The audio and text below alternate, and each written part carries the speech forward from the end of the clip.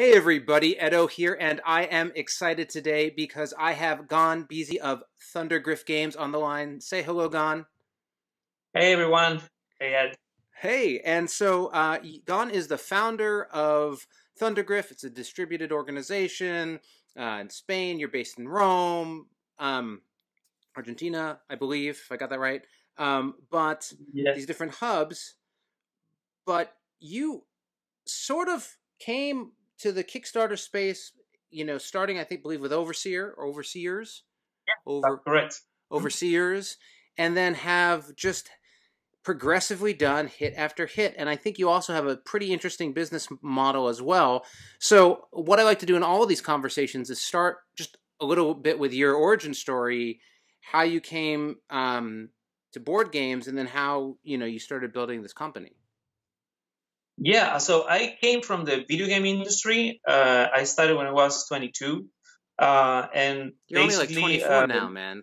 I mean, come on. no, but yeah, it was a very fast process, a learning curve for me in the video game industry. And at the end, I opened a company, and we were publishing MMORPGs, massively multiplayer online games that you had to download.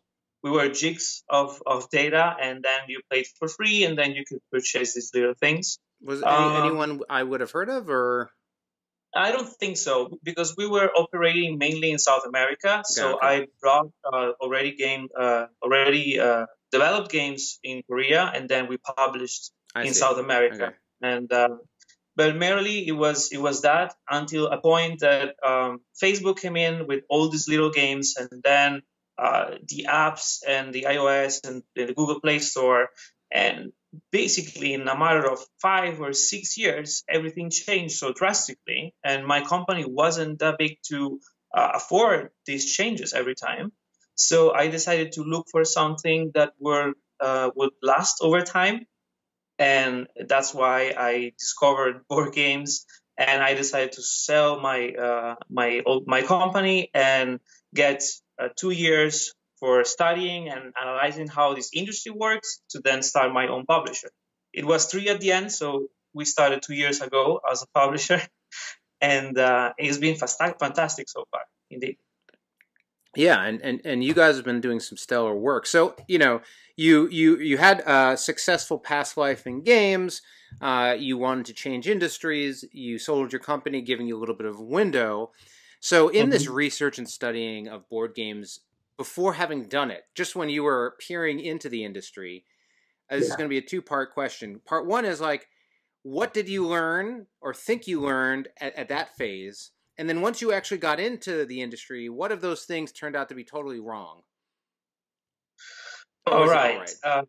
Quite a lot, but I think that it's a learning process. It was like merely soaking in knowledge of board games and just play them. So what I found myself selling all my video game collection and start buying board games and playing with my friends. And it was interesting because I really wanted to play a lot, and there's not much time to do so. And but my friends, we gather up basically twice per week sometimes, and it was a very good experience because up to that moment I just knew, as everybody, the mass market games, and I hadn't played even Carcassonne or Catan, the very basic new experiences. And so it was a very steep, but I immediately got into the mass market with Sushi Go and more simpler games. And after a while, let's say 4 or 5 months, something clicked, and I wanted something a little bit more than that,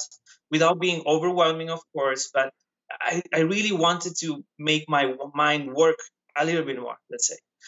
So then I understood that there was a market for it. Some people just talk them like gateway market or something like that.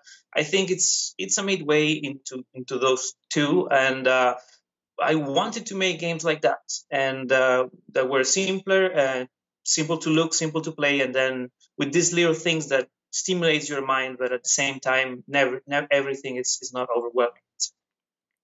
Yeah, there's a real sweet And spot there for sort of accessible, simple, easy to teach, easy to play games that have a little bit more to them that both new players and gamers can sort of dig into. And quite a number of your titles do in fact do that, but that there is a nice little zone there for that type of game. True. It's true. So that's probably the most valuable thing I learned in the first part, and then was just I learned from all the blogs and interesting articles online from James Math, Jamie Stegmaier, and as everybody, I just tried to read everything I could, buy books and stuff about crowdfunding, and at the same time, I already knew that I wanted to build something like those games I liked, and then we started like that. And so let's talk about Overseers for a second. Now, I haven't played Overseers, but it was a rock solid initial campaign. I think you did maybe 60,000 euro. I don't know what currency it was. Euros. Euros, which is what? I think like 40 or 50 grand, something like that. Does it go that way or the other way? Probably around 70. It's the other way around. So it's the other way around. Okay, 70 grand, which is a really a really fantastic start. So heading into that, I'm just curious, how did Overseers come together from a design perspective, and then from pulling together the product? What tools and techniques did you bring from video games to build it, and then how did you sort of go into the Kickstarter phase there? Yeah, the funny thing is that we didn't make that game. Oh, okay. And it is. I know it was the first attempt to publish something. Okay, so you straight up published it. Yes, I did publish because it was a Taiwanese game that I discovered in one of my visits to Spiel, Essen, and we were 1 year behind because at the end, instead of being 2 years, it got us 3 years to learn something more, and we didn't have something solid yet, so we decided to get another title, publish that, and work through the other ones as our own design. Well, so that's a bold move, right? Because that means you did run the Kickstarter, right? Oh yeah, absolutely. I mean, it was an already published title in Taiwan, and we just got it and got the rights for worldwide, and we launched a Kickstarter based on that. We saw additional tweaks in the roles, but mainly was that product, which I think it was very artisty, very beautiful to see, and it was a bluffing game. So at the beginning, I really wanted to make something like that because it's one of my favorite mechanics. So I decided to publish that, and then up to that point, I was trying to understand the identity of the company. That now it's quite far from the party bluffing game. Sure. Well, and it was such a beautiful game to pick. So now I guess I remember now you've done these publishing things. So next up was Tao Long, right? Is that correct? Exactly. That was a Brazilian designer, a couple of designers that presented that game to me in Spiel Essen, and I immediately got in love with it because I really like abstracts, even if I suck at chess. But at the same time, I like how the mind need to work step further in the process to understand which is the best way to play. And that game really impressed me. And sorry. Well, finish what you're saying. Yeah, and basically that was it. I played the game, I liked it very much, and we started working through it, and it was an amazing experience to work with these guys, and we launched a Kickstarter 6 months after the first one. And that, I mean, that first Kickstarter campaign, albeit you just found a title that you loved, that looked beautiful, and you presented it in a wonderful way. Tao Long, that's a title that had 6,000 backers plus, whatever the conversion is, 350 grand, something of that nature, as an abstract, as just pretty, that kind of game, and that's a huge campaign. So like off to the races, right? And was there, did you sort of, did you know in your skin that was going to happen? Were you surprised by that it took off? I mean, how? Absolutely not. It was a surprise to me. I mean, we did everything we knew that we learned from Overseers, and then we tried to do a little bit more marketing and try to build up the campaign way further in advance. And it was, the beginning was mind blowing. I mean, we did use early bird, which I know it's not a common practice, but we like to do that. And finally, it's the first 3 days were really surprising to us. And I remember sitting down with the entire team and the guys in Brazil, and I said, we need to add more stuff to the game in terms of modular things and such. And we entered into very fast development of these modular ideas that we had in mind for the campaign. And they started to illustrate that at the same time, because we had around 15 stretch goals. And in 2 weeks, we managed to create some more, even with the help of the community. So they were asking something, and we were making that for them together with them, and was a really enlightening experience for us, because it was not just surprising, but it was exciting to have this much communication. And I feel this is one of the most interesting things of Kickstarter for sure. I agree, and actually, I know Jamie's big on that, and I've done it in different ways on different campaigns.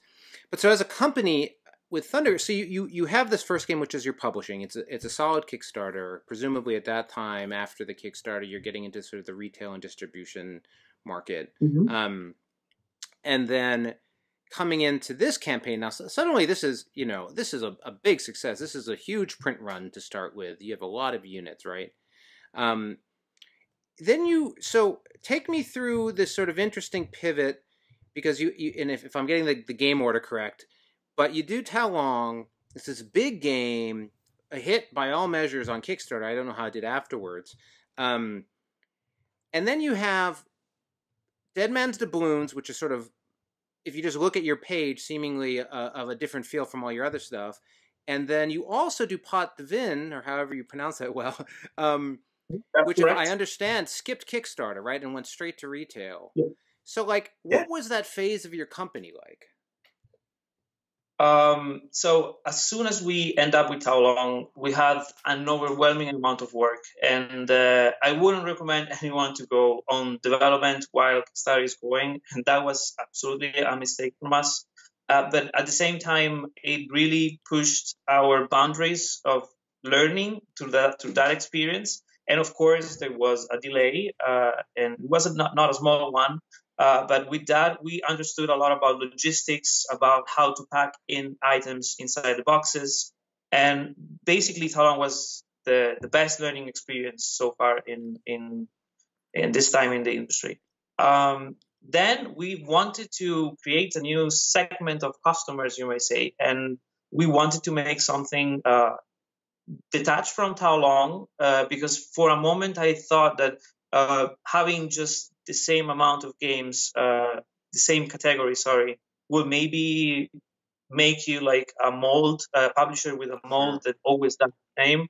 And I didn't know that it was risky move or not, but I decided to create a new segment, and we did this very cutthroat pirate game that I always wanted to play, and I discovered it with Jason Miseris, an American designer, and we made this game, and I wanted to make it pretty, so we did a big game out of it, and this was basically our experiment to understand if that market was something we were comfortable with.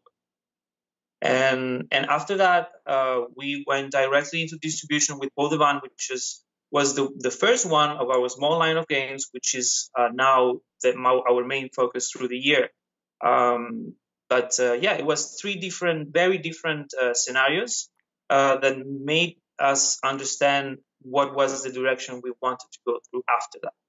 So this was the first year we were experimenting.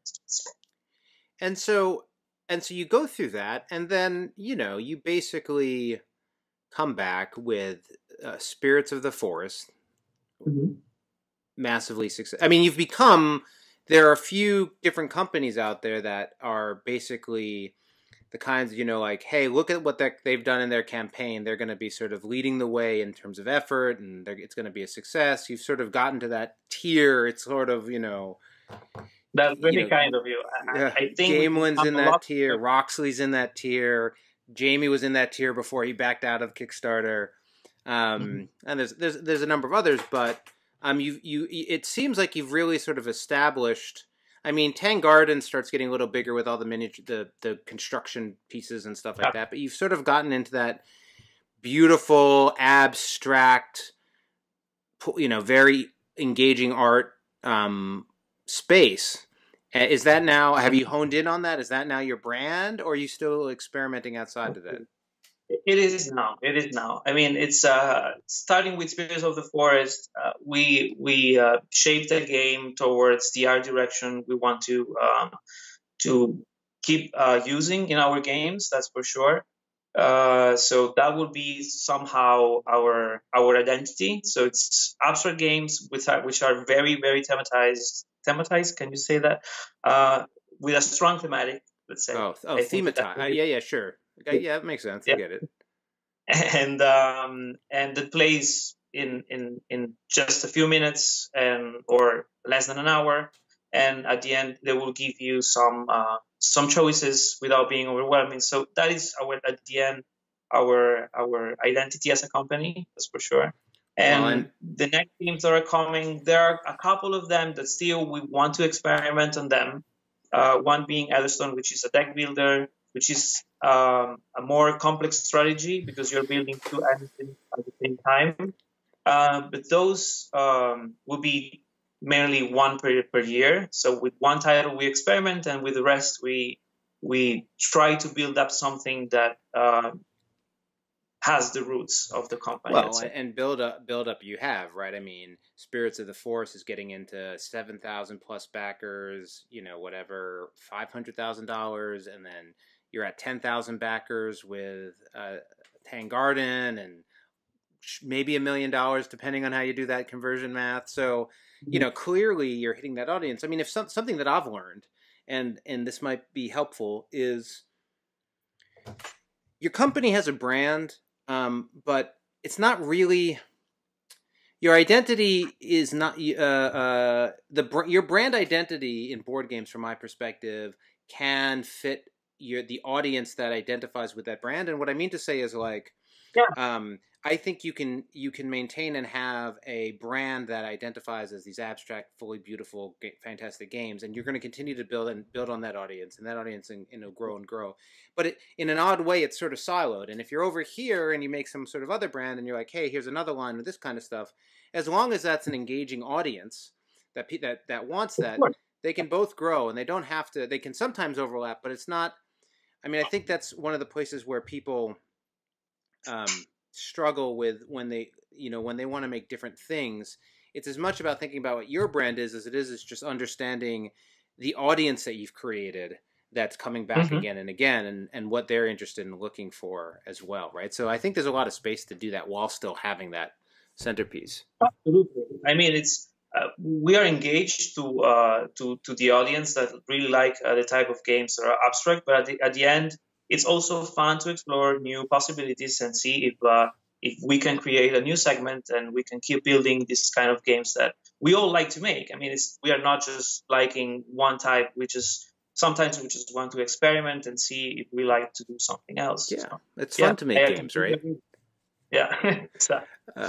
Well, and so a question, and so then your last one, and we've gone through the whole thing here, but that is Roland Ranch, which is a roll and write. Nice look to it, very reminiscent of Pot de Vin, and that's direct to retail as well, right? Yes.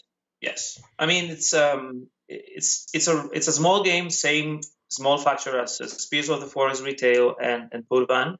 And this one is going directly into distribution because it's a game that is compact, and the gameplay it's very simple, and at the end it's not modular in terms of expansions or this kind of thing. So I think for Kickstarter it's very important that you have a product that can expand drastically, and that's why. Well, if you have $1 million campaigns, you need to.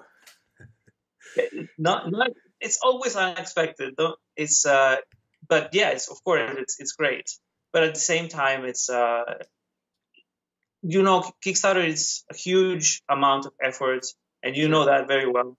And sometimes for a small game like this, it's just worth to make advertisement and go directly to retail for sure.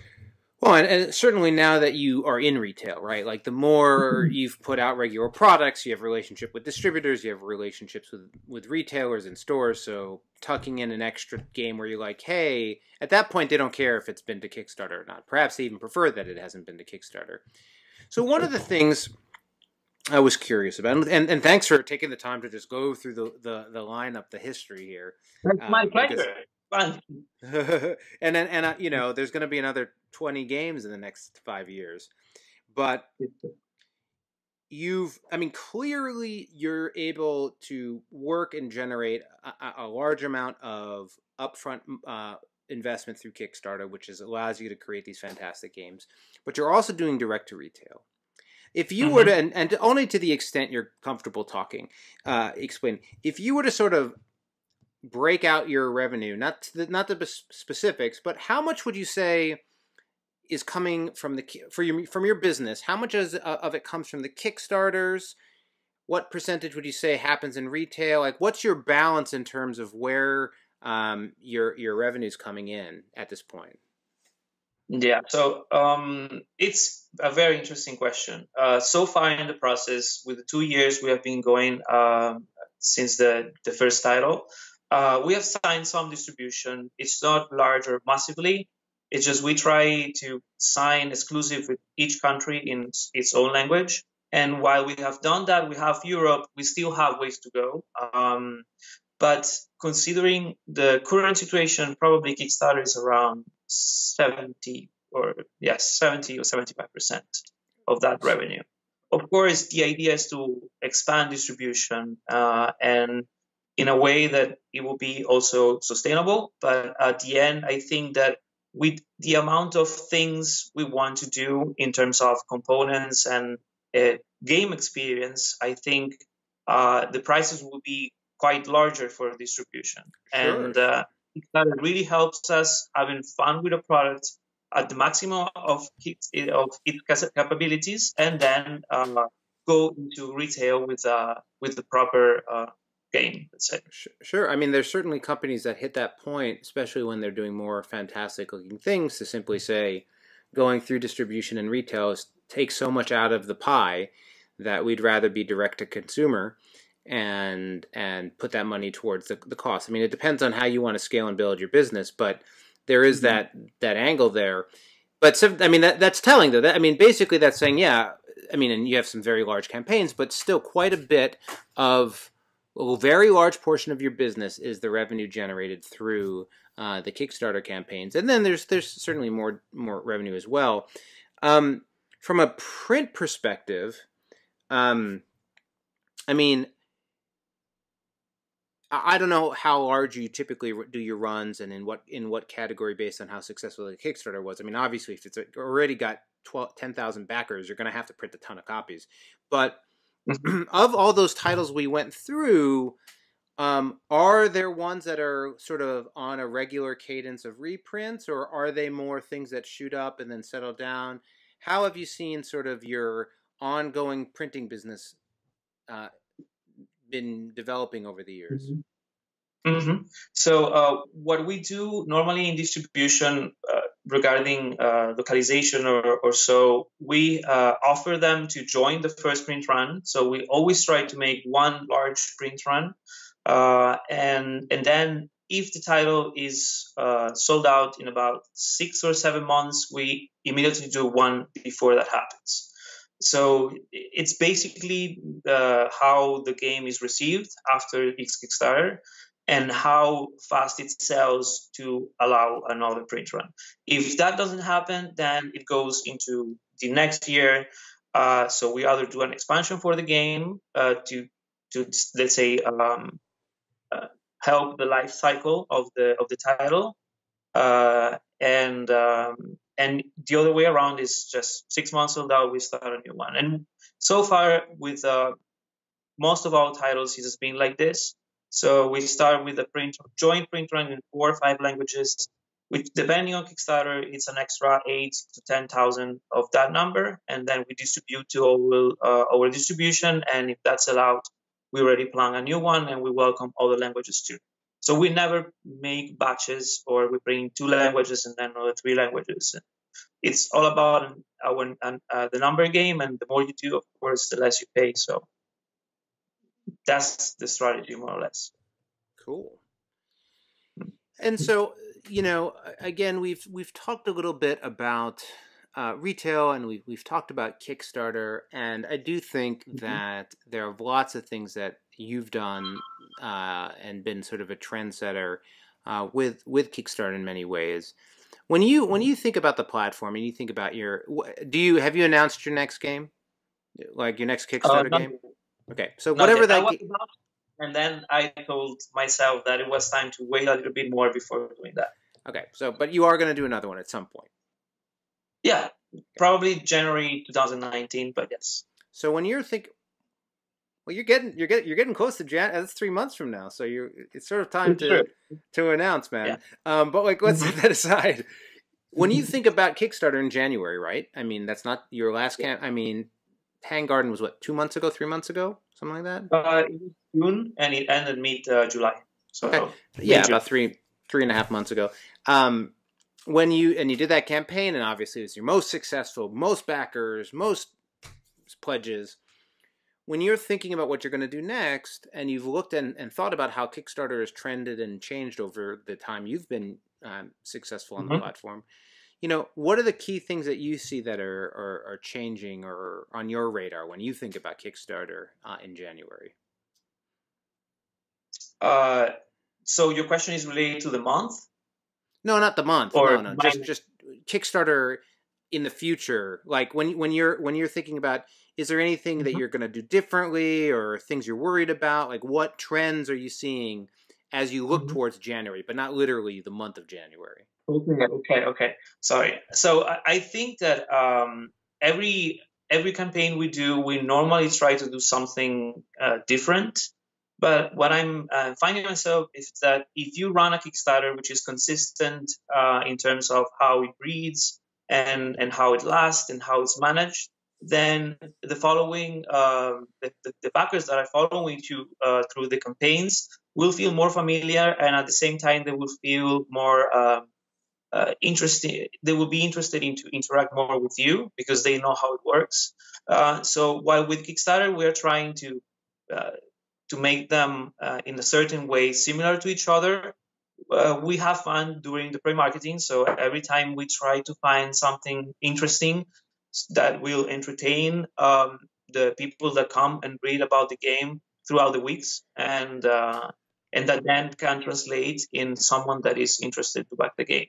So I think when you try to plan any of the pre-marketing or Kickstarter, it's just easier to work on something different before the Kickstarter rather than during the campaign. But we have experimented with Dead Man Doubloons and the stretch goals that you could choose over the path and such. But it adds a lot of different mechanics during the campaign that translates in a lot more work towards our side. And so while we like to experiment on Kickstarter, we really want to keep up a schedule and to be sure that we can accumulate all our work efforts into run a good campaign. Sure. Yeah. Awesome. Yeah, I mean, I think I have seen the consistency. On one hand, it also just makes setting up your page easier. You're like, this same things I did last time, here, and here. But I do think creating that the backer comfort, if you want to call it, is a big part of it, especially as you're doing campaign after campaign after campaign. Yeah, it looks like we've been talking for about 30 minutes. I'm just seeing if there are any other questions. Yeah. So about done. I'm just trying to think if there were any other questions.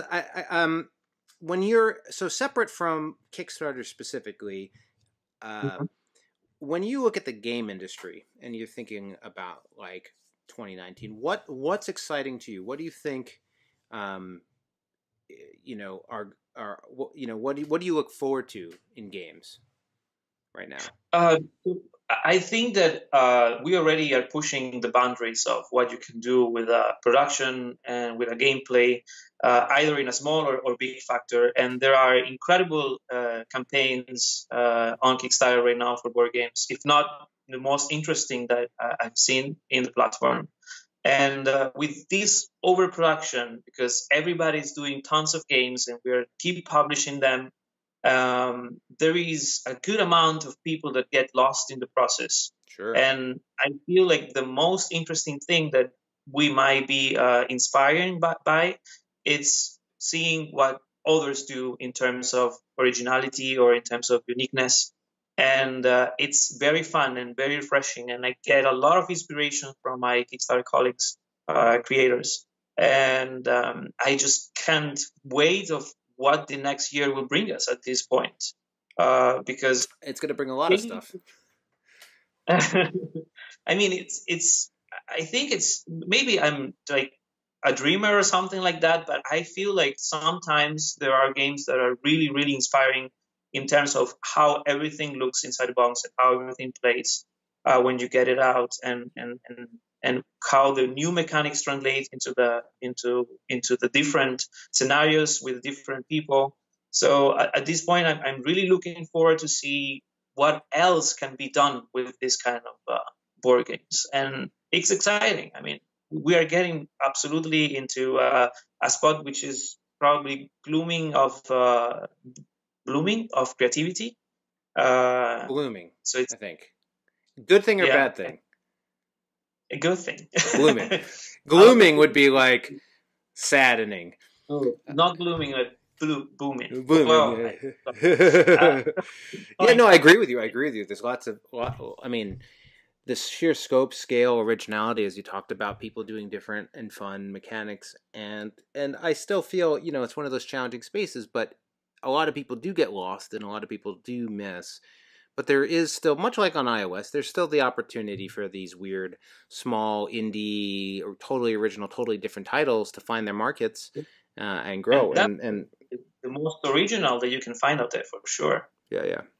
Well, so, Don, thank you so much for your time. It was actually a pleasure to learn about all the different steps you've been through with Thundergryph Games, and, so much fun to be had, man. What? Yeah, thank you for having me. And, absolutely. Yeah, and thanks everybody for watching. Bye. Bye-bye. Hey everybody, Edo here, and thanks for watching Gaming with Edo. Reviews over here on this playlist, League and Insider videos over here on this one. Subscribe, share, all that good stuff. But most importantly, play some great games. Thanks.